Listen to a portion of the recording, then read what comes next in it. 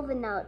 I know this doesn't look like he's a moving out studio. That's a very good message. If you want to have ideas for Yeasamovin to paint you, go to yeasamovin.com for best scenes of the week. That was an amazing introduction. Thank you. Say bye. Bye, and don't forget, if your child wants a painting, that's a go. Oh my gosh, you are the best promoter ever. What's a promoter? I'll tell you later. Bye. Hello, welcome to Lisa Marvin Art. I hope you liked that little intro from Mo. I didn't even tell him to say any of those things. And I did teach him what a promoter was. So we're back at the lake background after lots of requests, because I haven't been back here in a while because I moved my studio upstairs, but I brought a few things down here so you could see the lake. Isn't that nice? Wait, let me get out of the way. There you go. Whoa. So today I'm going to try something.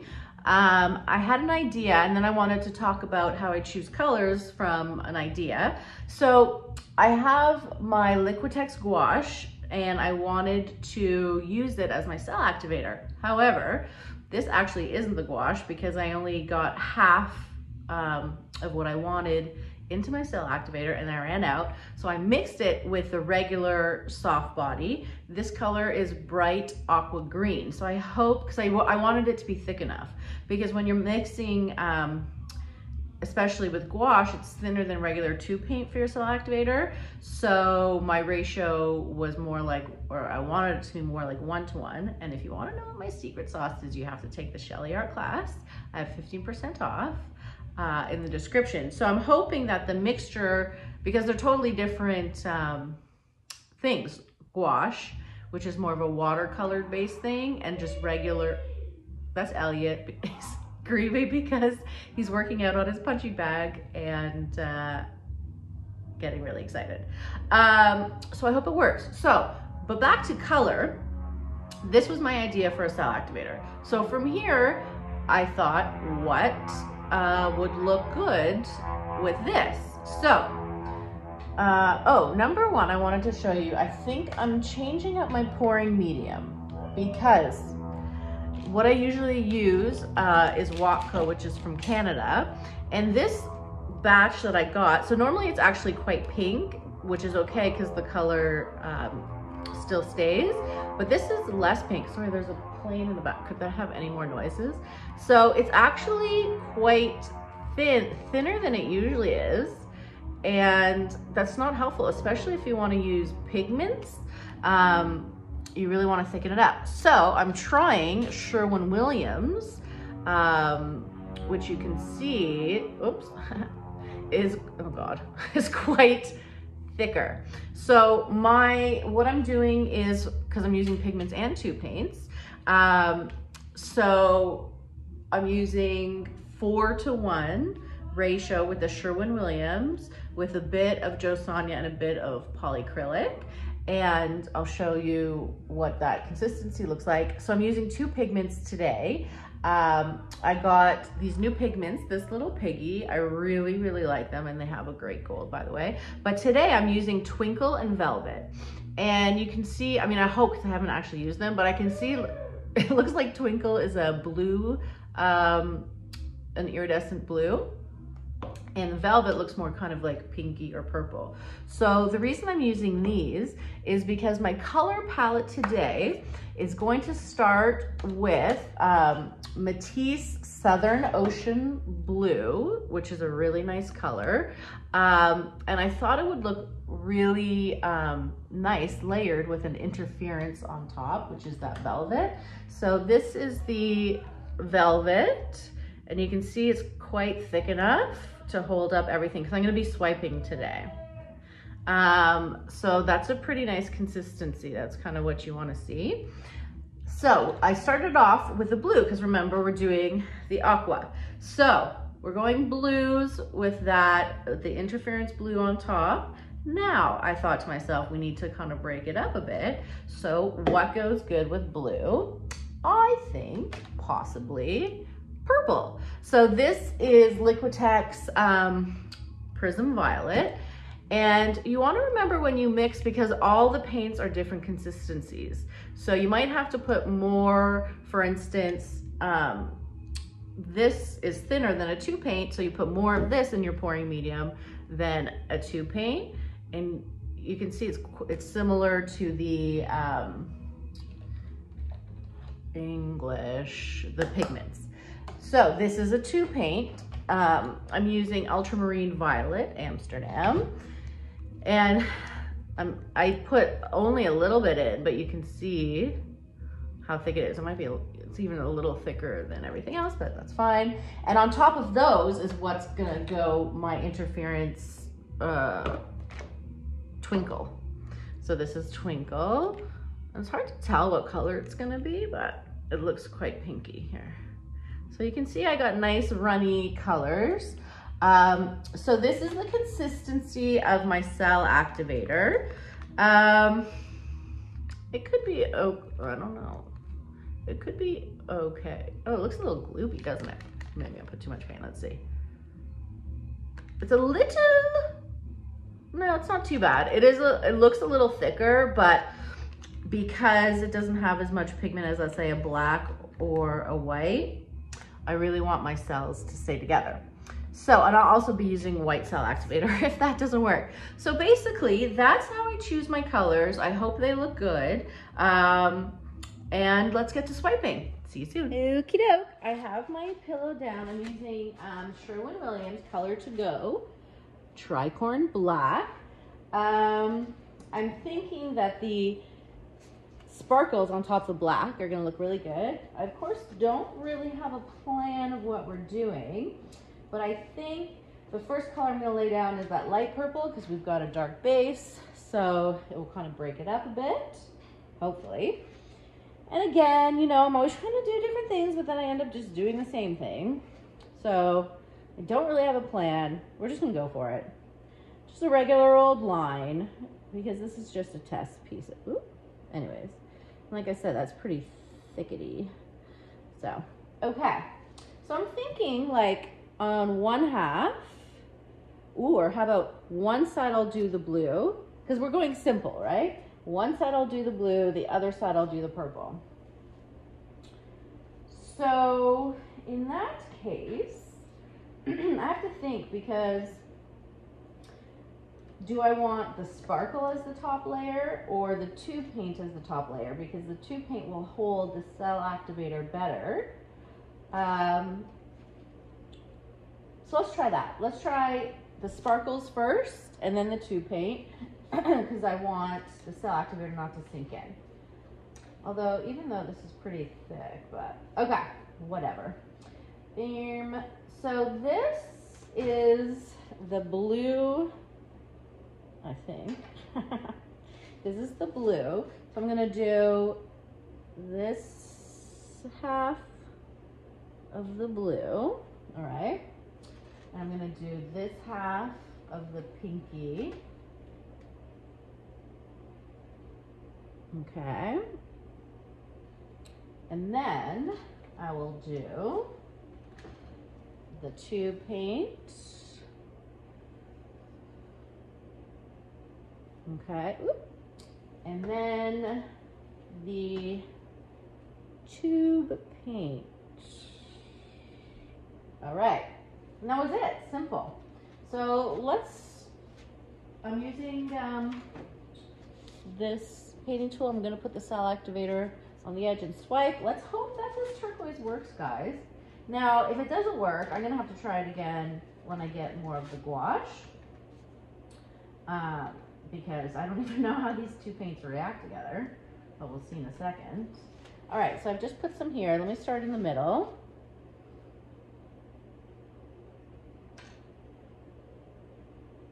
And we don't really got much going on.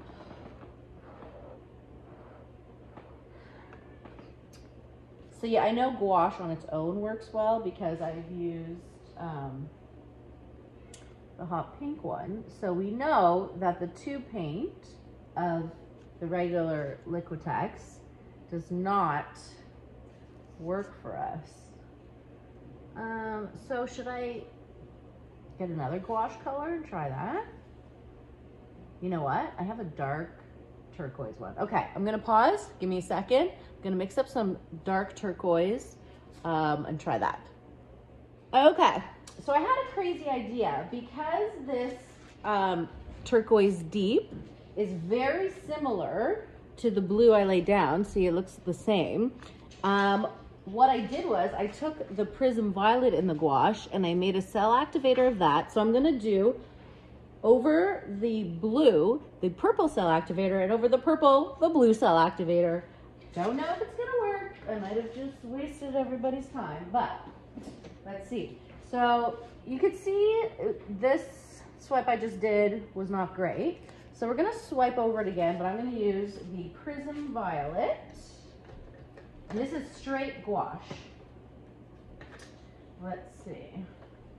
Is my crazy idea gonna work? If not, we'll just go to the whites and pretend this never happened.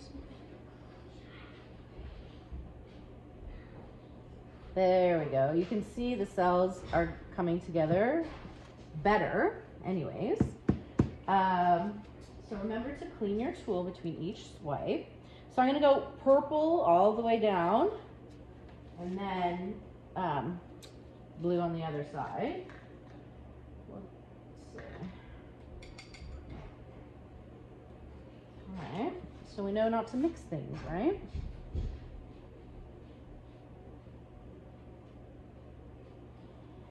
Okie doke. Purple. Let's see how the blue looks.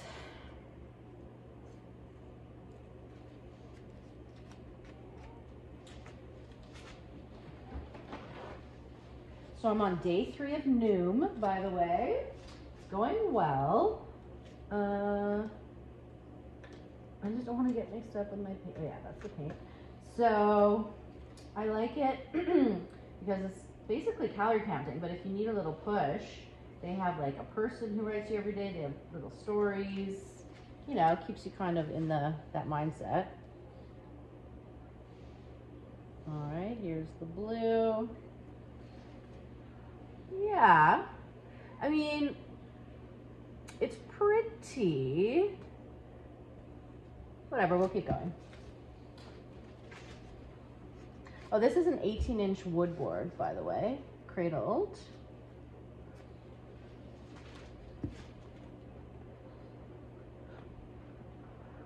So this is a 1-to-1 recipe. Oh, I see here it's kind of like sinking a little bit. I don't know. I'll continue with the blue anyways. It's always trial and error, you know.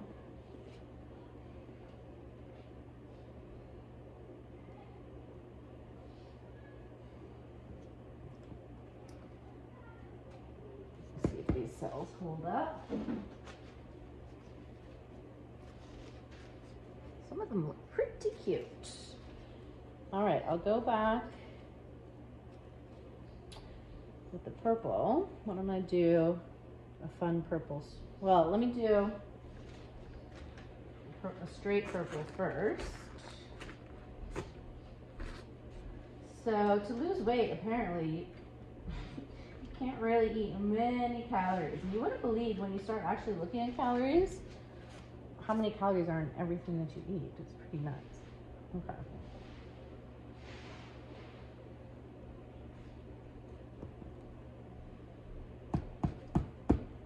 Okay. I want to fix the middle a little bit so it's kind of cool. I'll do like a blue, I'll do a blue swipe. And what I'm going to do is I'll use, I got new little palette knives, but right now I'm just going to use some cardboard.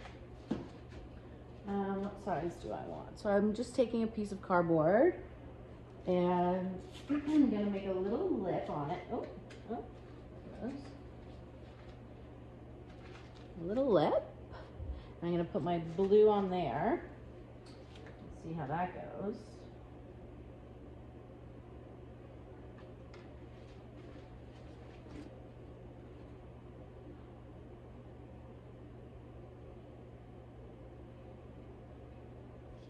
Okay. And then why don't I'll swipe some, you know what? Why don't I do a white swipe?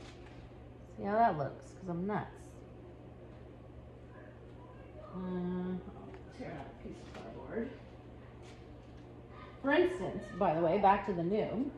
If you're thinking of having a piece of avocado, just forget about it. It is not, even though it's delicious, it is not worth the calories, apparently. FYI. Okay. So I put some white cell activator on this one. We'll see how this goes.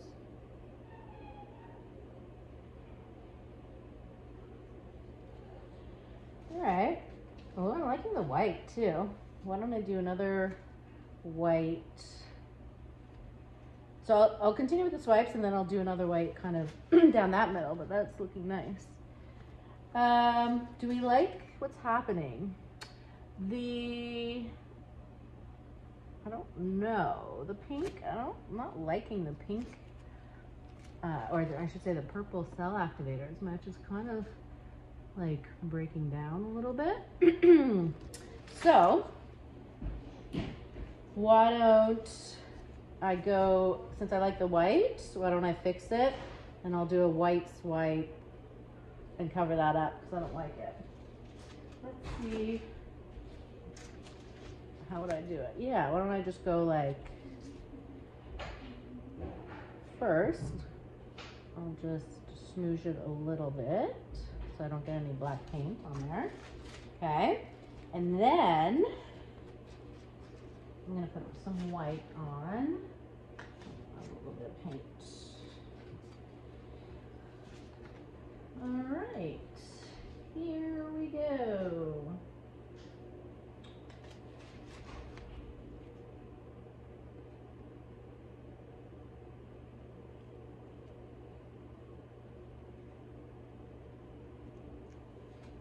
All right. Yeah, I'll have to think about if this gouache is working for me. Definitely.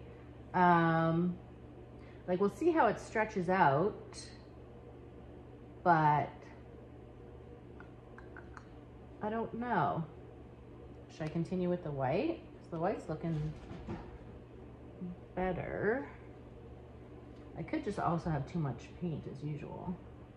All right, I'll do another blue that way, see how that goes. At this point, it's just wasted paint, right? No big whoop. I've wasted quite a bit in my day. Okay, we'll get that white, that blue.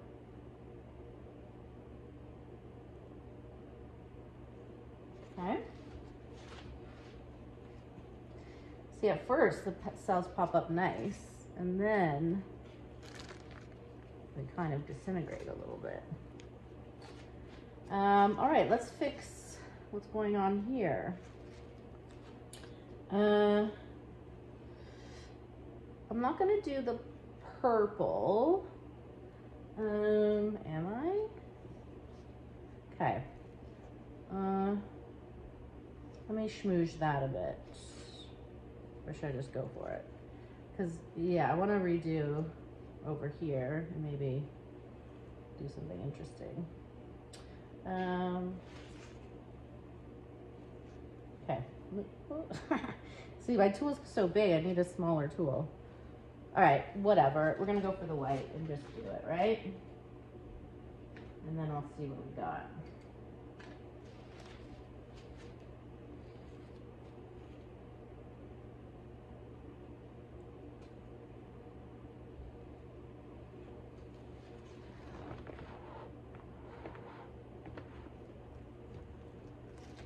Okay, so do we even like what's going on. I don't mind now the blue melting into the purple doesn't look so bad.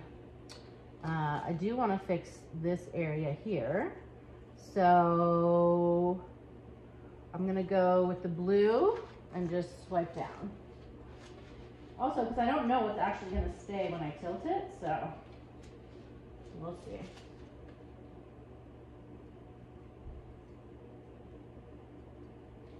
Okay. Yeah, I don't like any of that.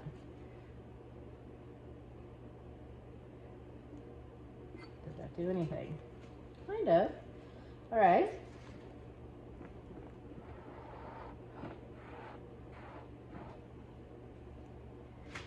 All right, we got some cool shapes going. So now to the tilt. Another stressful part of this whole situation. So you want to look at what you like, and I don't like warped cells. So usually I like to tilt it sideways first. I like this side here. Let me lift it up. Yeah. So are we moving? Let's see. Yeah, we're moving a little bit. So I'm gonna just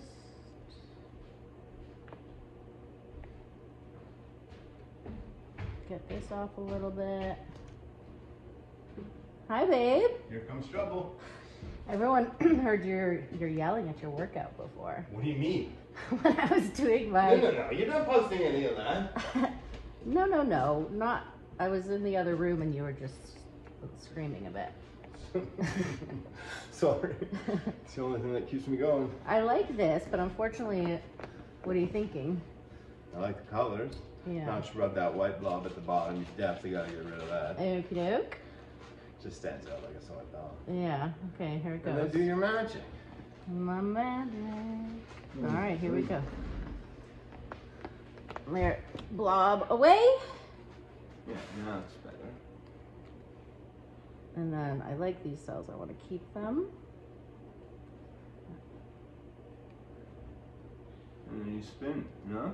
Not yet. There's Oh, still too much. I got ahead of myself. There's too much paint still. Okay, now I'm gonna tilt it down this way. So when are we doing my lesson? Like, I keep know. waiting for you to tell me. I know. I'm so busy with all my other ideas. So busy. No time for the beginners. Don't say that. I help a lot of beginners. Okay. That's why I think I'd help them out. You would. I'm liking what I'm seeing here so far. Okay, so unfortunately, there's still a lot of paint. So, what are you thinking so far? So what do we do when there's a lot of paint there? What's the best way?